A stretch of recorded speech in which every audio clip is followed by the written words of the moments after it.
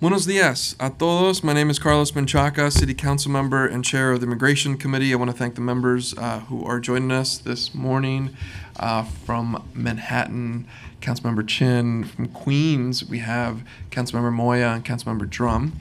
And last month, the Committee on Immigration, along with the Committee on Justice System, chaired by my colleague, Councilmember Lanceman, held an oversight hearing titled ICE Out of New York Courts. We also heard a resolution 828, co-sponsored by myself and Chair Lanceman, calling on the state legislature to pass and the governor to sign the Protect Our Courts Act. A.2176, the Senate Bill 425, in order to protect certain interest, parties, or people from civil arrest while going to, remaining at, or returning from the place of such court proceeding. At our ICE Out of Courts hearing, we heard extensive reports from IDP, Bronx Legal Services, and many of the other social and legal service providers that have seen clients affected by this policy daily.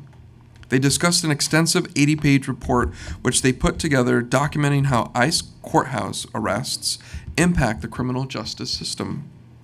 And an incredible thing happened after that hearing. Because of the continued fierce advocacy of these organizations, the Office of Court Administration issued a new court rule on April 17th requiring judicial warrants for ICE arrests in courthouses. This new rule is unprecedented. New York is now the first state to bar ICE from making arrests in courts without a judicial warrant. And this rule is the result of that effort of the organizations that have been on the front lines on this issue, IDP, the Bronx Legal Services, and all the other legal organizations and advocacy groups. And I want to take a moment to congratulate them for this victory, and congratulate all New Yorkers who have been chiming in on this issue. I want to commend them for continuing to fight for the rights of immigrants every day and to thank them for helping us to hold this federal administration accountable.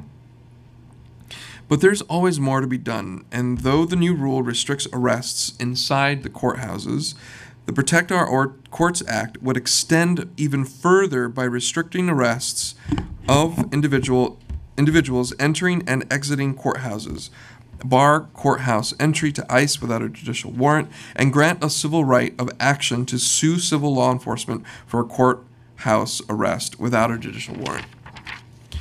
So today, we will be voting on Resolution 828A, commending the New York State Office of Court Administration for promulgating rules that require a judicial warrant for any civil arrest in a New York State court, and calling on the state legislature to pass and the governor to sign the Protect Our Courts Act in order to further protect certain interest, parties, or people from civil arrest while going in and remaining at or returning from the place of such court proceeding. The unchecked interference of ICE in the state court system endangers New Yorkers' access to due process and public safety. It removes criminal defendants from our jurisdiction, making it impossible for them to seek justice in their ongoing, non-immigration related cases. It makes witnesses to crime and victims of crime less likely to engage in the court system. This is unacceptable. And New York must do everything in its power to protect the sanctity of our justice system and our civic institutions. As such, I strongly encourage the committee members to vote yes on passing Reso 828A. So I want to thank the staff here in the Immigration Committee, Counsel Harbani Aouja, Committee Policy Analyst Elizabeth Kronk, my staff, including Chief of Staff Soshi Meng, Communications Director Tony Chirito, and the staff of the Justice System Committee. Okay, we're ready. Good morning. This is the Committee on Immigration's vote on Resolution 828A. We'll begin with Chairman Chaka. I vote yes.